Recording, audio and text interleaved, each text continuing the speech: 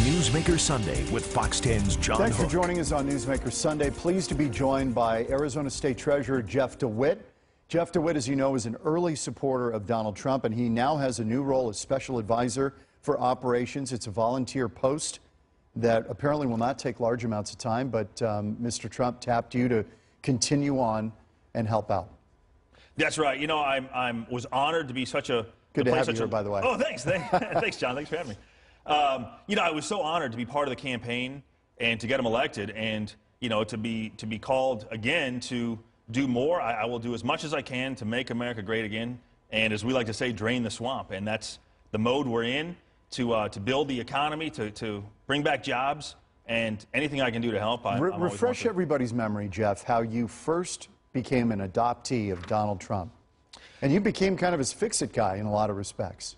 You know, I was the first elected official in the country to support him, and I had the opportunity to have met him and get to know him before he announced he was running.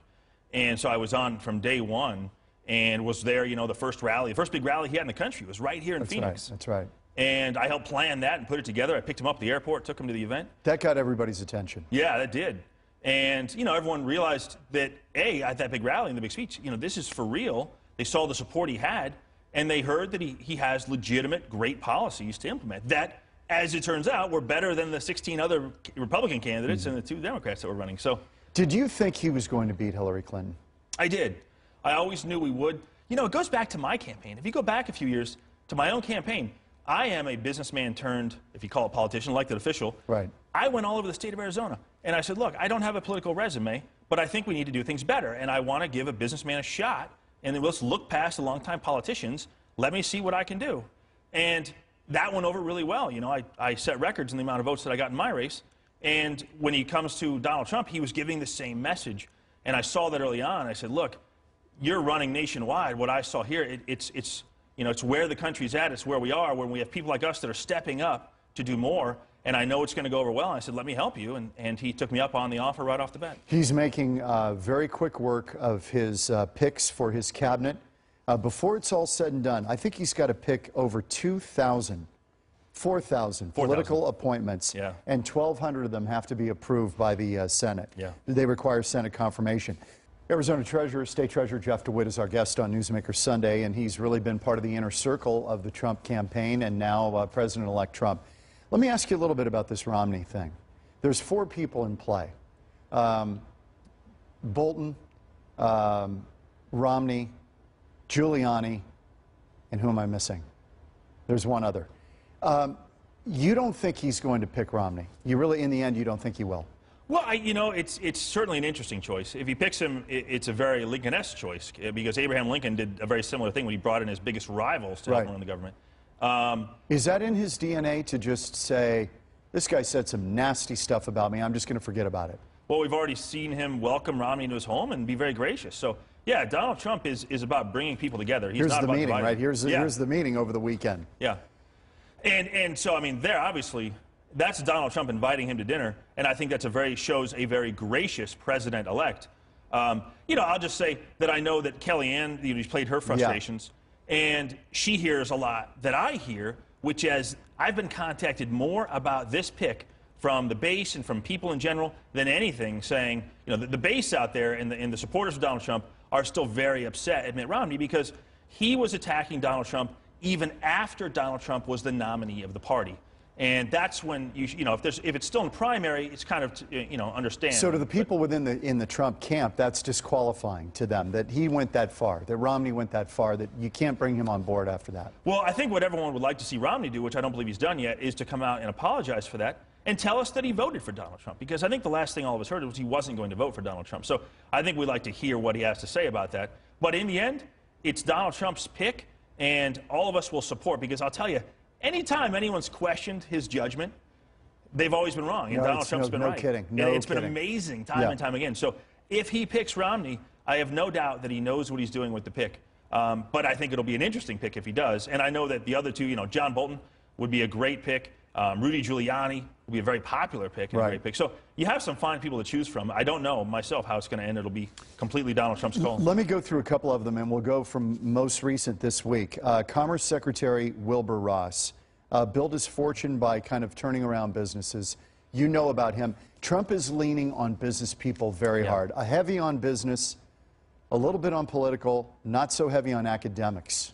This is a self-made success story. He didn't just turn around businesses. He picked businesses off the ground that everybody else thought were dead and buried, like in the steel industry and some of these, where he turned these things around that nobody thought could be turned around. What a great guy to have, you know, helping with the economy and trade deals and running commerce. He knows it well. He's done international, you know, he does international deals already through his businesses. Great pick. Wilbur Ross is a great pick. Let's check in on Treasury Secretary Steve Mnuchin, the guy with the funny spelling on his name. Trump announced Wednesday morning he'd selected him as a national finance chairman of Trump's presidential campaign, picked him for the Treasury job. What do you know about him? He's a Goldman Sachs guy. He's a Wall Street guy. Democrats are pouncing on this stuff, of course. But what do you know about him? I know he's a very, very smart guy. He's actually one of the people I interacted with the most on the campaign. Oh, really? Oh, absolutely. Tell me about him. Multiple times a day, because he's a numbers guy, and he was doing the fundraising. So he was helping the fundraising, and I was doing a lot of the keeping track of the money. And so we'd interact multiple times a day on the budgets and the balance sheet and everything else. And he is one of the smartest people I've ever met in my life. He really is. And a very genuine guy and a very straight shooter. And a very, I mean, he'll do a great job. And he knows the industry well. He, as you said, you know, many years ago, he was at Goldman Sachs. He turned around a bank. He bought a bank in the crisis, turned it around, and made it whole again. So he knows what he's doing, and I think he's a great pick. Tell me a little bit about, as we look back now, reflecting on the campaigns, since you were the money guy, you were involved in the money of the campaign, how much did you guys end up spending versus Hillary Clinton? How much she spent? Was it about half? I think it was under half. It was well under half. Under half. Well, and it's an even smaller number if you count all of the extra money, you know, all the PAC money, all the super PACs, all that were on her side, that weren't on our side. I think that her total spending went over $1 billion if you count all the spending. Is there anything other than the brand of Trump, which is a pretty potent brand? People knew him already, but they knew her too.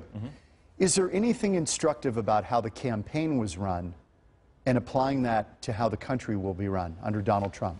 Well, I think the best talking point I have to answer that question is that we were doing about 4 to 5 times the amount of events that the Hillary Clinton campaign was doing with 1/8 of the staff.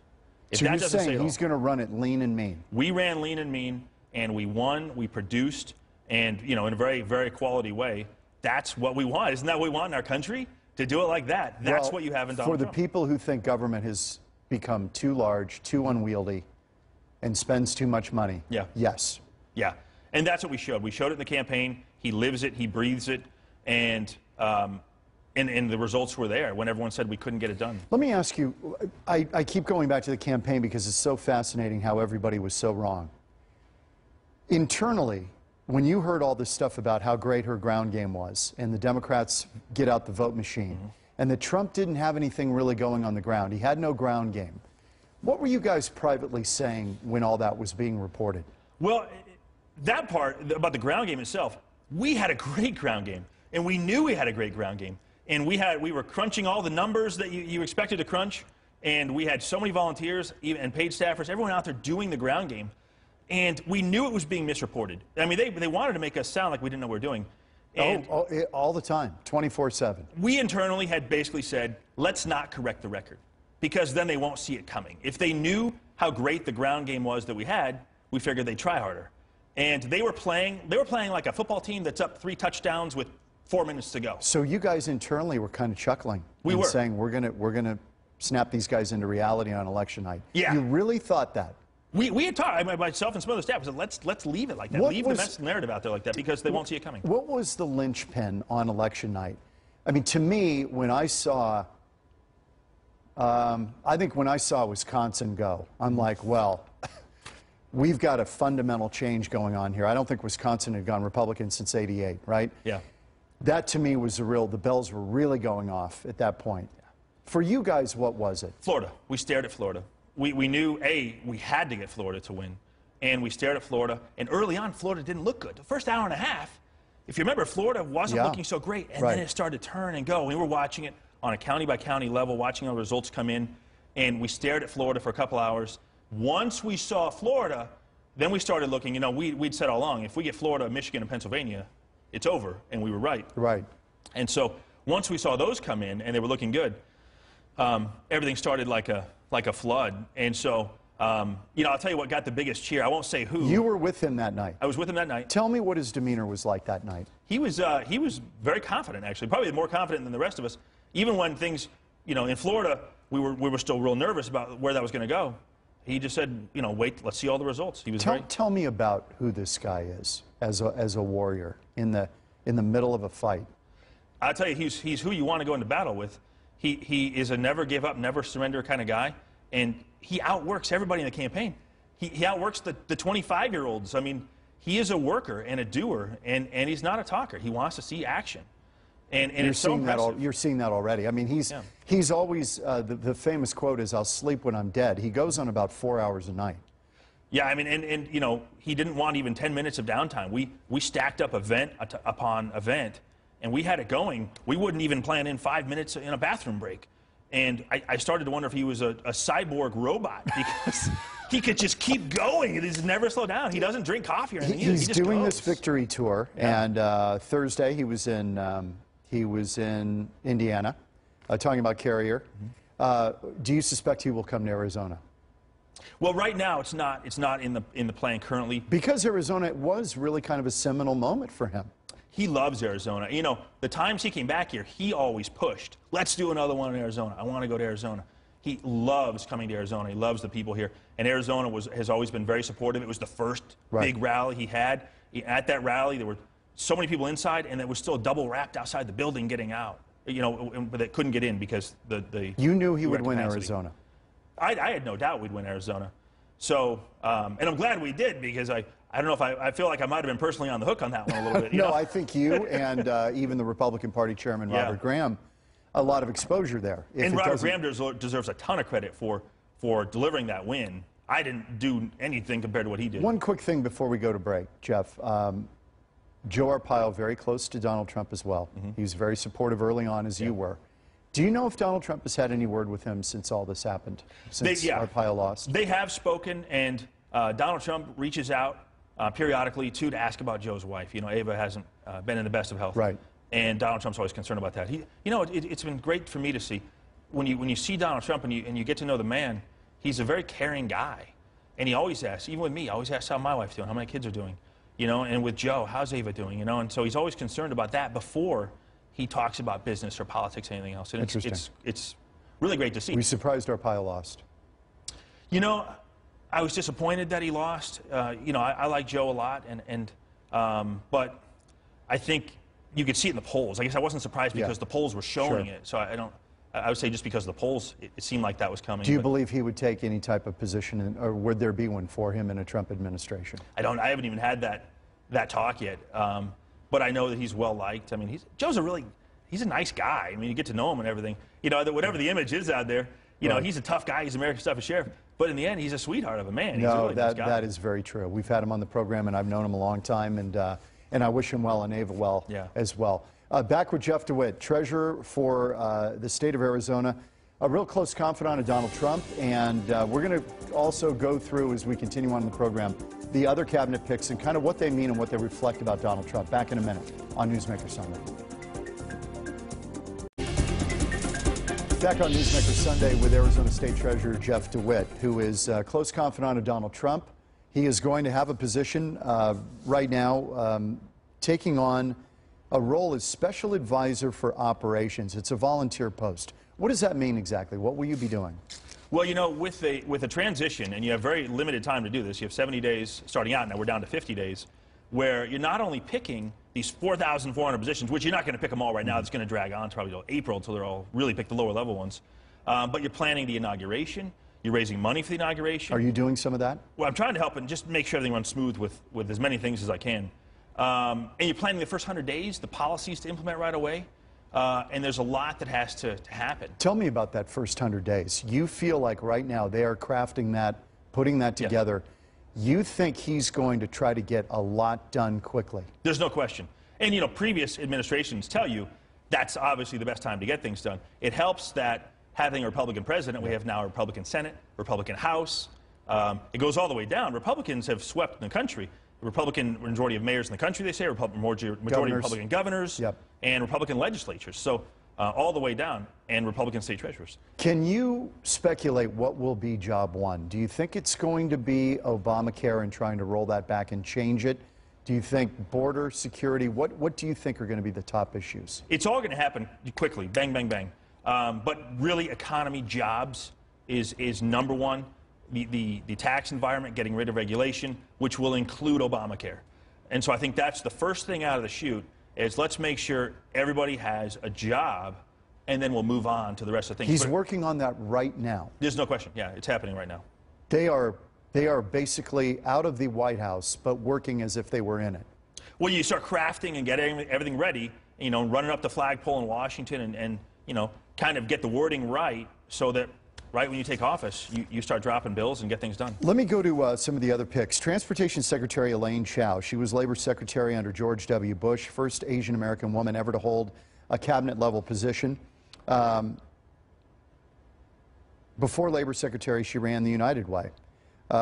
Treasury Secretary, Deputy Treasury Secretary under George H.W. Bush, married to Senate Majority Leader Mitch McConnell. Diversity, yeah, a woman, but very capable. Extremely capable, as you can tell. Very, very, very sharp, and looks to be a very solid pick. Let's go to Tom Price. This is a Health and Human Services guy, former surgeon, orthopedic surgeon, early supporter of Trump, 5-term congressman, one of probably the best-known people on what to do to fix Obamacare. Exactly, and that's a big role. He is known as one of the experts. I think that's a good word for it. Yeah, possibly one of the few people that may have read through the whole thing. Well, his biggest thing is the government should not get in between the patient-doctor relationship. Exactly, exactly. So it's another great pick. Betsy DeVos, Education Secretary, prominent charter school advocate. Trump believes in competition in education. Mm-hmm. That's a core tenet of him. They have the Dick and Betsy DeVos Family Foundation.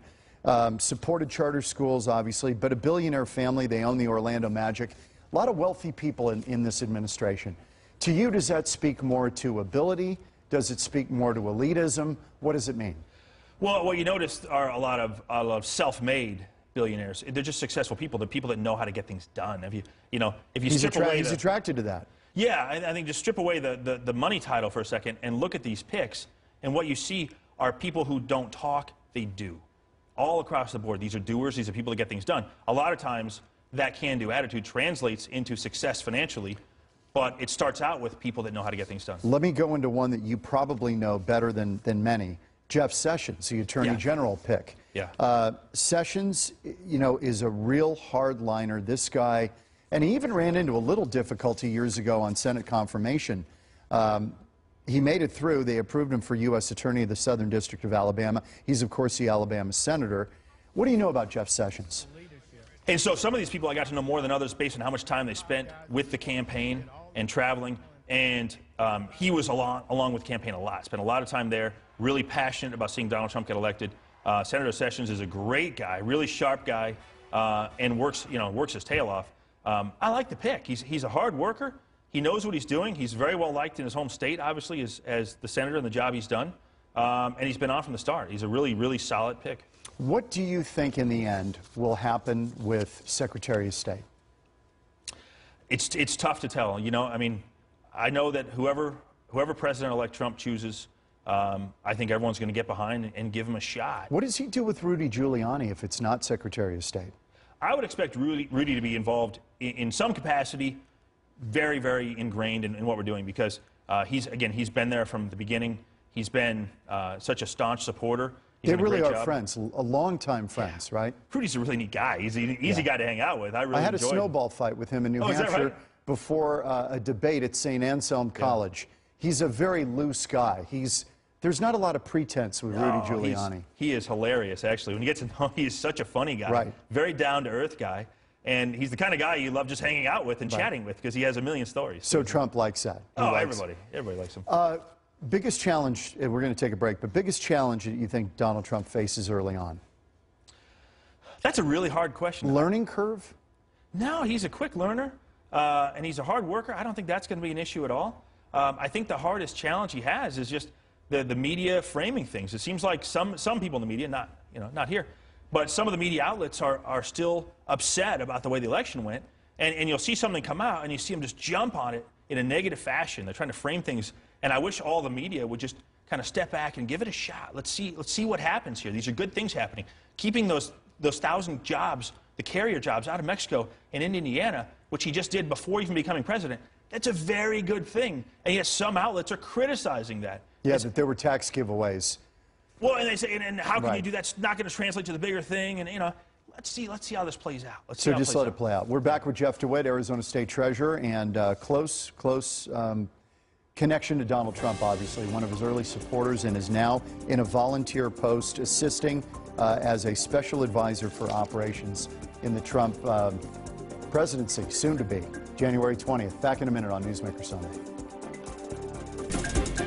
Jeff DeWit is our guest, Arizona State Treasurer. He's our guest on Newsmaker Sunday. Of course, early supporter of Donald Trump. Has been really kind of in the inner circle. You were there election night in New York. Take me inside Donald Trump's brain right now. Is he nervous, scared, excited, feels that this is a moment he's prepared his life for? Where is he right now? I think he's always known that, in a way, he's been a man of destiny, where we need someone like him to actually fix Washington. Nothing gets done in Washington anymore, and we have to do things differently. It's one of the things I've been saying all along. We can't keep electing the same politicians and expect a different result. And so, he's ready to tackle the challenge. I know he's excited, but there's also, he knows it's a daunting task, and you see him working very hard to bring people together and to get as much support there as he can to do as much good as he can. And I'm very impressed with the way that he's handled it. How much does he worry about his own physical safety? I don't think he worries about that at all. I mean, the Secret Service is the Secret Service. I mean, they're very hardcore, and they should be, in how they approach business. But no, it doesn't even faze him. He just goes about the business, and he actually reaches out to the crowds, much to the Secret Service's, dismay. A lot of times he'll go through and he wants to talk to kids and sign things. And you will. We've got 30 seconds. You remain as state treasurer. Yeah. You're not. This job with Trump is voluntary. Right. You're just working on the side. I never did this to get a job. I love my job as state treasurer. I love serving the voters of Arizona.